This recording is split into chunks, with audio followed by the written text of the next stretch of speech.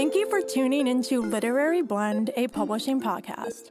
I'm your host, Demi Michelle Schwartz. There's no perfect recipe for chasing a dream in the publishing industry, but I hope the conversations on this show give you the ingredients you need to bake yours into reality. So let's flip the page and get into this chapter of Literary Blend. Hello friends, welcome back to Literary Blend. Today's chapter is called Healing Through Writing, and joining me on the show to cover this very important and relatable topic is Heather Case. Hi Heather. Hi, thank you so much for having me. It's fantastic having you on the show. How are you doing today? Doing very well, thank you. I actually just wrapped up a meeting with a literary writing feedback and accountability group that I'm in online, so I'm all ready to go and talk about literature with you. Absolutely. Well, I'm so excited for this conversation. I'm very excited to talk about healing through writing with you. But before we dive into that, I would love you to share a little about yourself and your journey in publishing so far. Sure. So I started writing when I was 7 years old. I started doing creative writing, poetry, short stories as a way to help me cope with the trauma, neglect, and abuse that I went through at home. As I grew up, I became a professional writer at the age of 18. I was a journalist for about a decade. Currently, I do marketing, writing, and editing. And I have a book that is completed called Pieces of Us. It's a memoir slash family saga. It's about my mother's life and her struggles with alcoholism and addiction. It's about trauma and healing and self discovery and trying to figure out who you are when you grow up without the kind of support system that you would hope for. I have a second book that I'm in the process of writing called Lila's Letters, that is a young adult coming of age story. And the main character, the protagonist in the book, Lila, writes letters to herself as a form of healing. She never sends the letters, but it's a way for her to, it's cathartic, and it helps her figure out why she feels the way that she does and how she can move forward and heal from those things. I love that so much. Well, first on the memoir, that's a very vulnerable project for you. What was it like to write that project and bring up all those emotions? It was extremely difficult. It's the hardest thing I've ever written. And that's saying something for a person who's been writing for over 20 years professionally. It's really difficult to tap into those feelings and not have it weigh you down. I had attempted to write this book many, many times over the course of years unsuccessfully. I needed to go through therapy and really grow and learn and heal in a lot of ways until I got to a point where I was mentally healthy enough to be able to tell these stories. Thank you so much for opening up about that. And I'm super excited for your YA project as well. And the fact that your protagonist writes letters to herself. That's so common, I feel like, just in any way of writing something down, like whether it's in a diary or in other forms. Like I'm a songwriter as well, and my songs are essentially like diary entries. I am super vulnerable in my songs because like your main character needs to get that out to heal and write letters to herself. For me, my music is like the only way I know how to process things and heal from things. And so I am sharing those songs with the world, but it's a similar form of writing things down to get things out of your system. Yeah, and it helps. It's something more people should be aware of and try to do, is writing as a way of healing. It helps you understand yourself better. It helps you understand the people around you better. And it puts a lot of things into perspective in a way that won't otherwise happen. There's something really beautiful about taking your pain and turning it into art. Exactly. And I love how you said put it into perspective. I always like to look at my songs and anything else I write that's reflective of my life as a mirror, and it's reflecting your own experiences and emotions back at you. And a lot of times for me, I can't fully process or understand something emotional or difficult I'm going to unless I have it in some kind of tangible form where I can look at it and say, okay, yes, so this is what I'm going through. This is what I've experienced. This is what I can do to try to move past it. It's really hard, I found, to cope with things and progress when I'm just stuck in my head all the time. When it's in some kind of form of writing, it's so much easier for me to really see the whole truth out there for myself and then process that in the way I have to. Yeah, and that's a really important point to touch on. It's our opportunity to tell the truth, to be completely vulnerable and honest about the things that we've experienced. And there's so much power in that. For sure. And I think what's really awesome about this topic and as writers as well is the fact that we can do these things whether you're writing poetry or nonfiction or fiction, any kind of form of writing, whether you are expressing your own past trauma through a fictional character. That's still a form of healing, just as much so as if you were writing a creative nonfiction piece that is basically a realistic representation of exactly what you went through.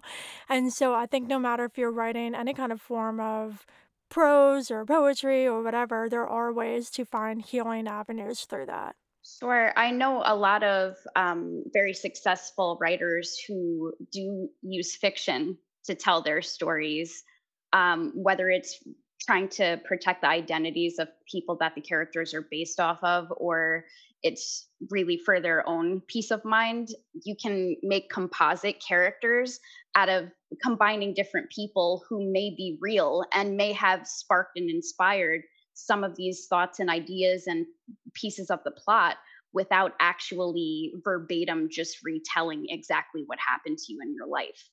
Yeah, exactly. And the interesting thing too is I feel like sometimes it can be completely intentional where you know that you're writing about a certain experience or situation and you're specifically putting that through a fictional narrative.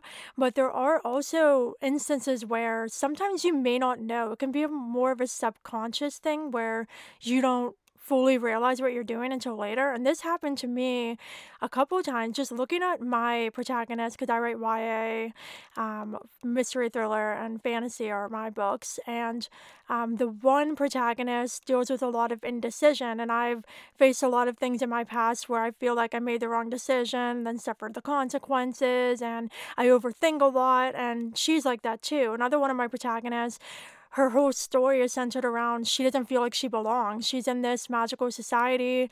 She's the only one that's different and she can't find her place.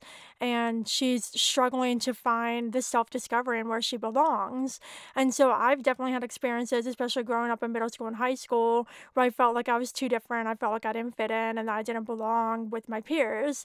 And so my character goes through that. And the one that really hit me really hard is my YA speculative thriller, and I was writing this at the tail end of my MFA program. And at the time, I was in a very toxic situation.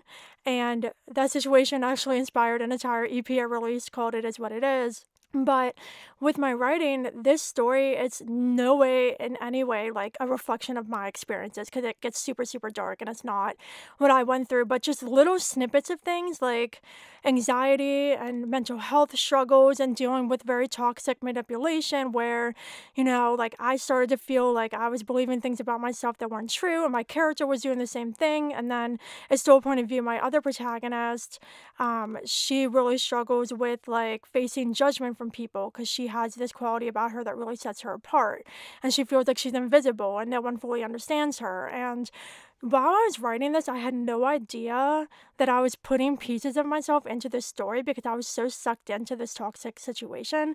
And at the time of recording this, I'm in the middle of edits for this, and this is the first time I've fully revisited it for a very long time.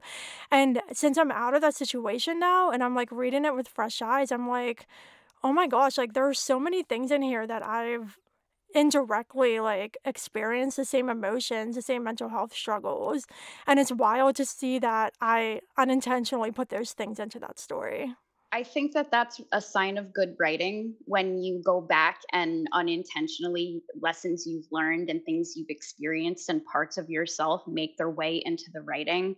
It's going to make it more relatable, it's going to make it more powerful, and it should help not only you, but the other people who read it as well. For sure. Yeah, and I think that's the thing, especially with YA fiction. I think there is a very strong way for authors to write these very real stories that teens are experiencing, and either, even older people as well. Like, I read YA, I'm 27 and I still read YA, and I connect to those characters because they're human universal experiences. But I think as authors, as long as the experiences are being represented respectfully and authentically, there's a lot of power in all fiction, but especially like YA and middle grade as well, to really capture these raw and sometimes traumatic experiences and allow that the readers to connect to those as well and recognize that they're not alone, that these characters are going through similar situations and coming out on the other side. And it gives hope as well that it's not all lost and there's a way out of the darkness. That is so incredibly true. And I think that's one of the reasons that the young adult genre stands out to me and feels important to me. Young people are trying to figure out who they are and where they belong in the world, and might not necessarily already have the best coping skills to get through difficult times. So, reading stories like these makes a big difference and just makes sense of the world, essentially.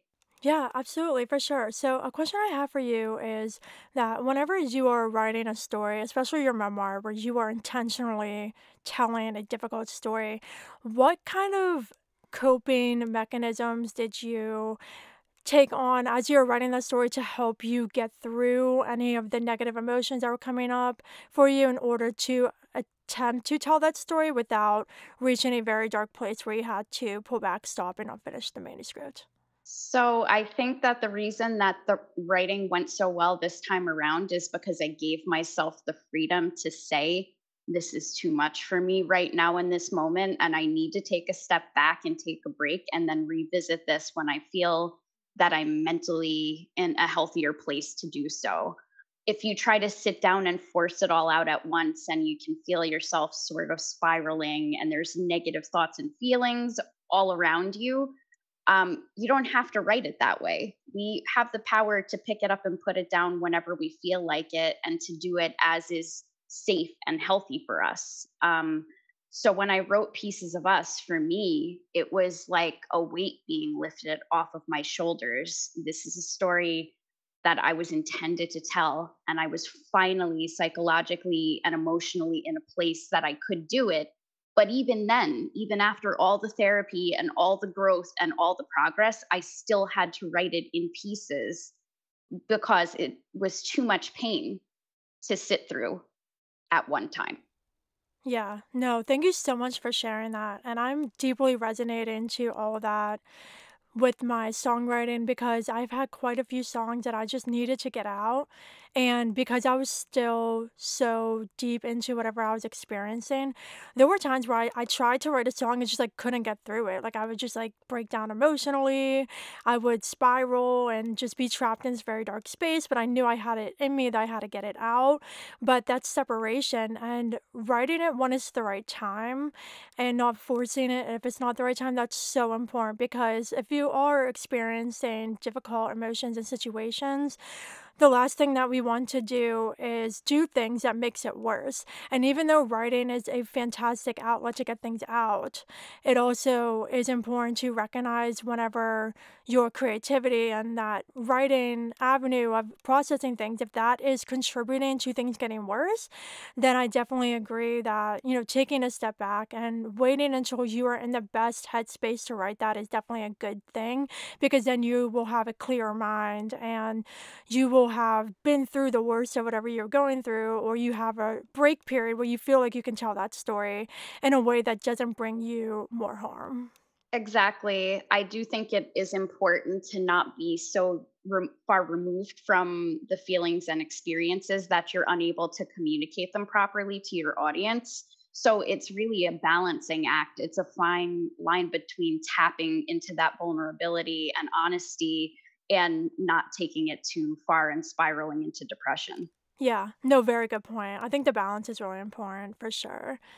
So, another point I wanted to talk about is just in general. So, we've been talking about specific story elements that we're including that allowed us to heal or capture things in our lives. But in general, I think writing itself, whether you're writing a story that has absolutely nothing to do with something you've experienced, writing itself really offers an escape from reality and personally brings me such joy to the point where, like, if I'm going through something and I need a break and I just need to separate myself from these toxic emotions I might be feeling in my personal life, anytime I sit down to write or even read a book, it offers such an escape into a fictional world that brings me happiness and joy and that feeling like I'm okay for a period of time. And so I think writing in general can have fantastic healing qualities. Definitely. As a child, not only did writing help save me, but so did reading. Being able to escape into those stories and leave the toxic environment that I was living in and visit somewhere else through reading someone else's writing was vital for me.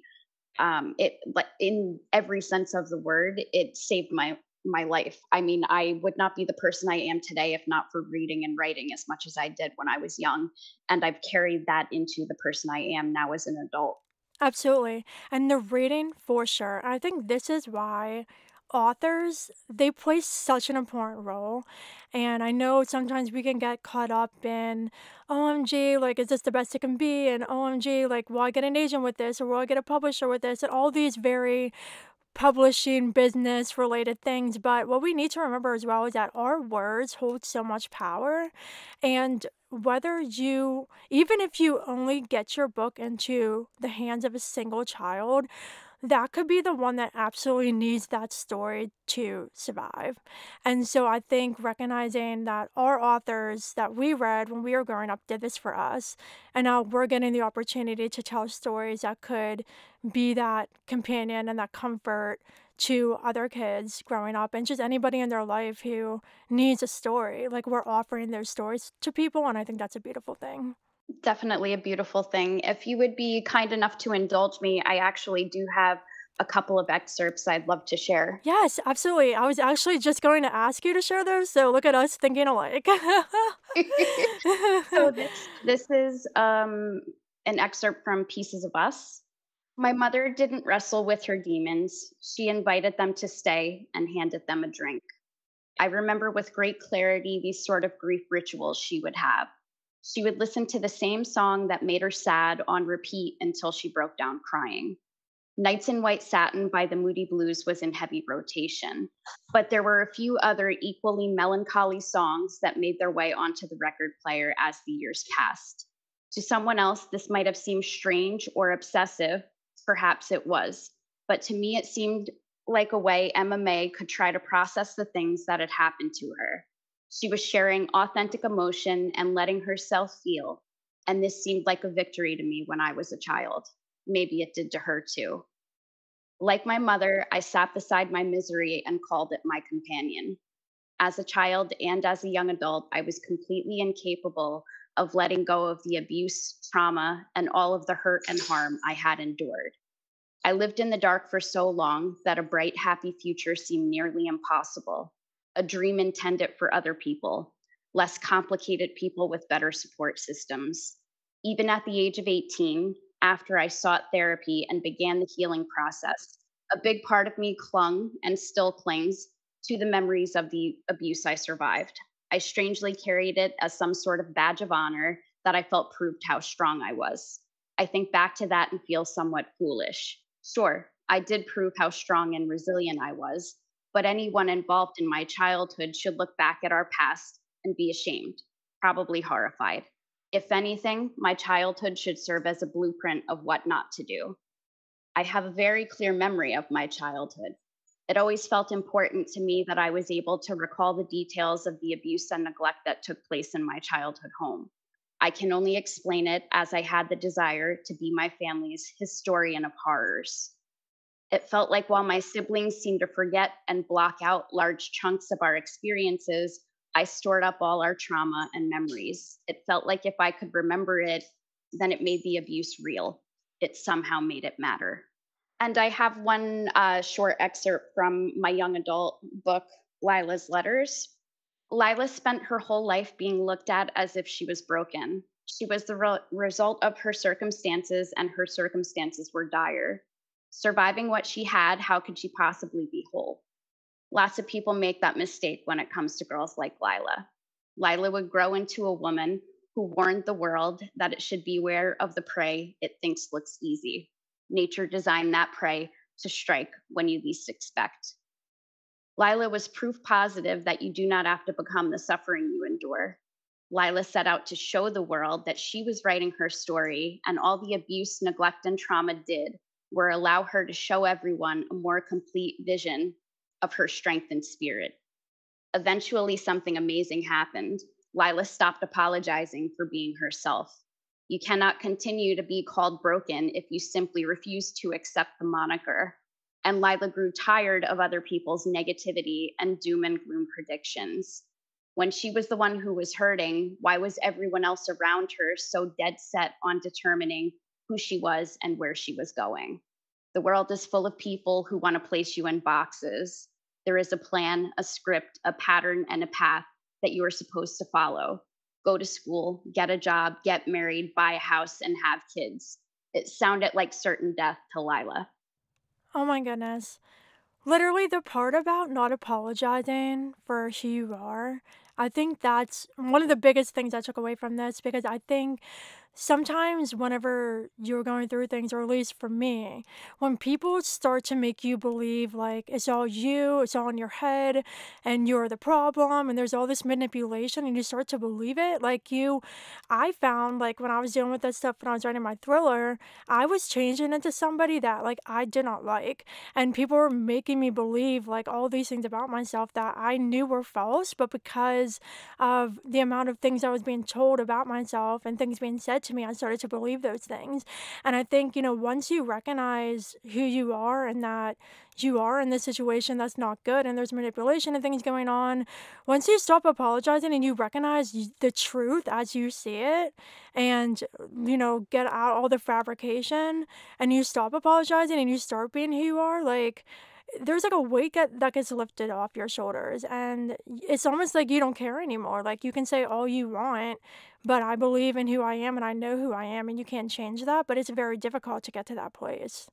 It's very difficult, but it's the most important work you're ever going to do in your life is finding that freedom and being comfortable in your own skin and being willing to tell the hard truths, not just to the rest of the world, but actually just being honest with yourself and truthful with yourself. It's so powerful and it allows you to reclaim parts of yourself that you didn't know you had lost. It allows you to tell your story in a way that will help you to grow and help other people as well. It's a beautiful and wonderful thing, and it's worth the hard work you have to do to get Yeah. Yeah, no, for sure. I think being honest with yourself is so important because you can't be honest with others unless you're being truthful to yourself. And it's difficult to get to that place, but it's so empowering once you recognize that and you get that out, whether you're writing it down through a fictional character or writing a poem about it, or like me, writing a song about it. Like, once you get that out and you see the truth reflected back at you and you believe that, then it's so powerful, and it's like you have this barrier around you that nobody can take away your light anymore. there. Very well said. That's 100% how I feel about both of the books I've written, the poetry that I write, the short stories that I write. It's all in an attempt to free myself from the things that happened to me in the past and to give myself a voice and give myself permission to share these difficult stories in a way that is hopefully meaningful and might help somebody. For sure, absolutely. Well, we've had a fabulous conversation so far, and just to wrap up our chat before the plot twist, I would love for you to share any final thoughts you have on healing through writing. There's something that happens when you write down the difficult and negative things that have happened to you. It makes it real in a way that expressing it otherwise, having a conversation, just thinking about it never can. It can help you heal, it can help you grow, it can help you clear up and make sense of your perspective about life and the people around you. And it can help you identify areas in yourself where you need to grow and do better. There's just so much power. And I would encourage anybody listening to this, just make the effort, write something, and you never even have to show it to another soul. You can write it just for yourself, but do that. Take your power back and use your voice and tell your story, because the world needs to hear it. We need you to heal, and we want you to find happiness and love and success and all of the beautiful things that you can't access to if you have the weight of your past experiences dragging you down. Perfect. I'm not even gonna add anything. That was perfect. Thank you. Perfect. Wow. What a fantastic conversation. It has been a joy having you on the show to cover this important topic. And this brings us to the fun plot twist where I get to ask you a question you could have never seen coming. Are you ready? Yes, I'm ready. Perfect. So, if you could design a bookmark, how would you design it? So I have a writing group that I started online called The Alchemists. It's a group for inspiration and accountability, and we sort of give each other feedback and bounce ideas off of each other. I do poetry contests and things like that. So I would make a bookmark that has sort of a magical theme to it, with maybe some purple and some gold, sort of fairy dust looking vibes, and have The Alchemists, a coven of creatives written on it, because that's the name of the group and the tagline that I came up with for it. Fabulous. Love it. And purple and gold. Let's go.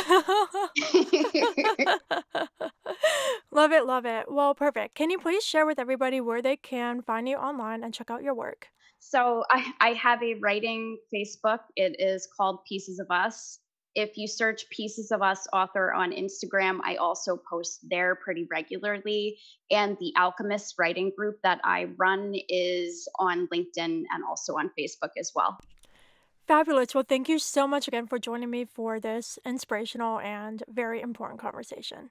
Thank you so much for having me. It's been great. Yes, for sure. And listeners, that is a wrap on this chapter with Heather called Healing Through Writing. If you enjoyed our conversation, please consider leaving Literary Blend a review and giving it 5 stars to help others just like you discover it. Also, if you have friends in the publishing industry you think would enjoy the show, please pass it along to them. Thank you for listening, and until we flip to the next chapter, happy reading and writing.